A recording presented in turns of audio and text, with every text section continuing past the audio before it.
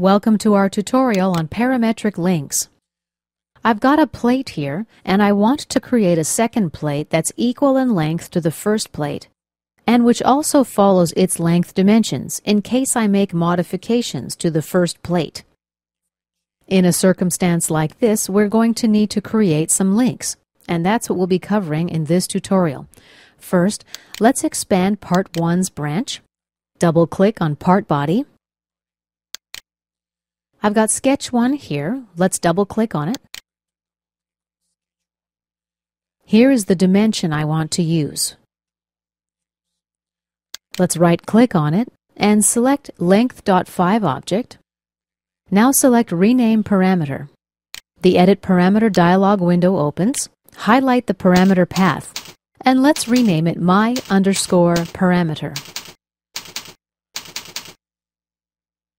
Click OK. Now let's double-click on Product 1. We go back to the Assembly Design workbench. Right-click, Components, New Part. Do we want to define a new origin point for this part? No. Now let's expand Part 2's branch. We'll double-click on Part Body. Activate the Sketch command. Let's create a sketch on the XY plane. Activate Snap to Point and Geometrical Constraints. Activate the Rectangle tool. Let's create a rectangle from the origin point. We'll deselect everything. Activate Constraints. Click on this line. Right-click. Select Length.5 object. Edit Formula. Now let's make length 5 equal to parameters. Let's click on this sketch.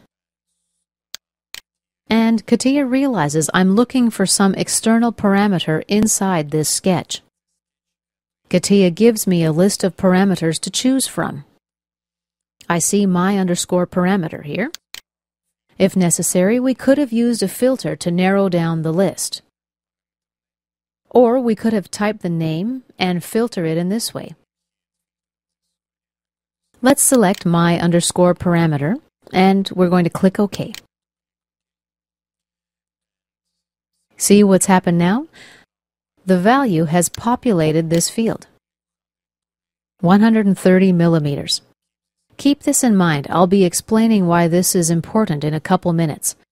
Let's click OK. We've got a 130 millimeter length value driven by a formula. Let's exit the sketch. We'll create a quick pad now. Maybe something like 10 millimeters. Select this sketch and click OK.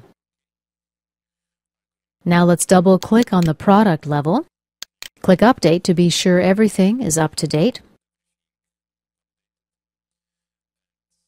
Let's go to Sketch 1 under Part 1. We'll double-click on it. Now we'll change the value of this dimension to 110 millimeters. Click OK. And we'll exit the sketch. The bottom plate is red. It needs an update. We'll need to go back to the product or assembly level. Just double-click on Product.1. And then we will click on the Update icon. It will update everything. As you can see, the length of the plate that we tried to link to the length of the first plate did not in fact happen. We had a problem here. Let's go figure out what happened. The link was broken. Once again, if I double-click here, I see that the dimension remains 130 millimeters. Let's exit the sketch. Now select Tools, Options, Infrastructure, and Part Infrastructure.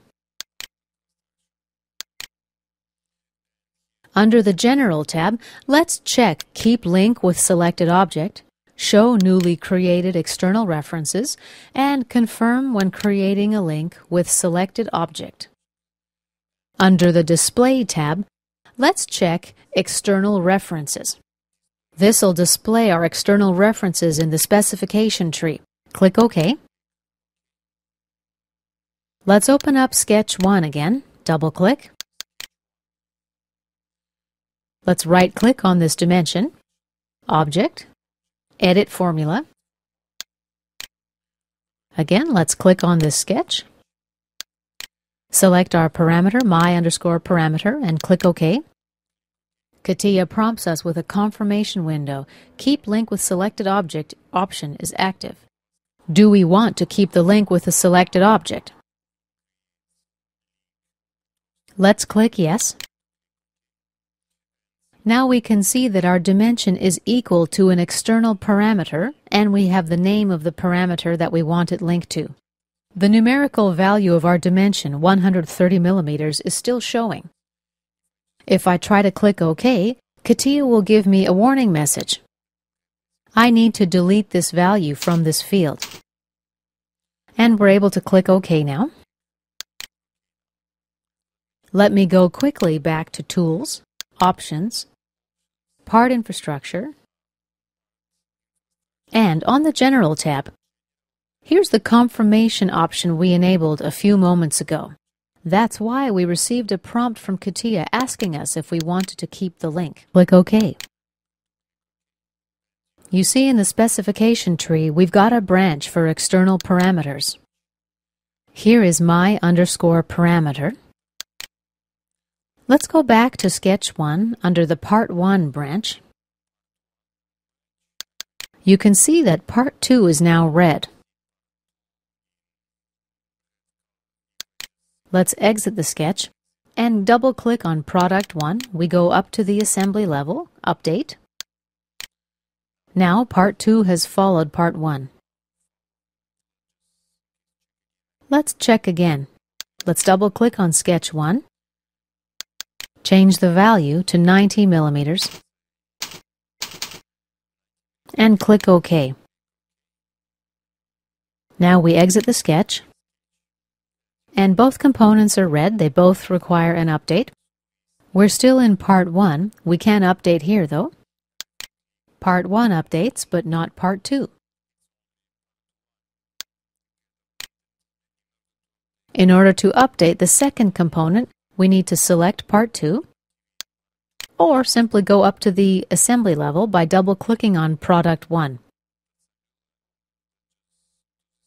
So let's do that, and then we'll update from this level.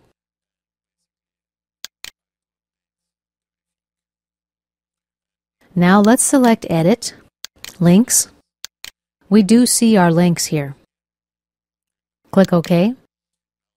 If I go to the Part 1 level, select Edit, Links, I get a message stating that Part 1 has no external links. Click OK. Let's go to Part 2. Double-click on Part 2, Edit, Links. Surely enough, I see the link and the pointed document, part1.catpart. Let's click OK. And this concludes our tutorial on parametric links.